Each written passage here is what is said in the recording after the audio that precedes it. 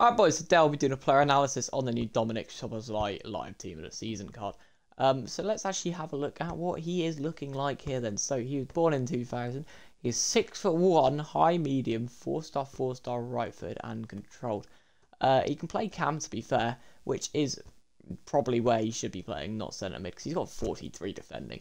But Premier League Liverpool always is great for the link, but Hungary isn't. He's not very good on the acceleration, actually, so that might have to be a chem style, boys. A little pace chem style. Shooting's great, though. I mean, he's missing a little bit on the finishing, but for a cam, that's really nice. And, oh my god, that passing is insane. That passing's amazing. That dribbling's good as well.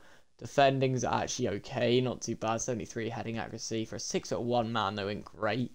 But he's got really good agility and balance for a 6'1" man.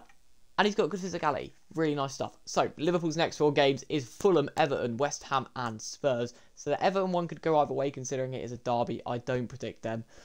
Fulham, probably going to win it. West Ham again. West Ham, they could lose to, you know. I reckon they will get 2 wins. I don't know if they'll score 8, though. I don't back them to score 8. So, I reckon this is just get a 1 upgrade, this Dominik. He's got finesse shot, power shot, dead ball plus, long ball pass, whip pass, intercept, flair, technical plus, and trivela plus. That's a 3-play style card. I think it definitely needs a hunter, but just for that acceleration and, you know, the rest. He's 180k though. That's mental price, to be fair.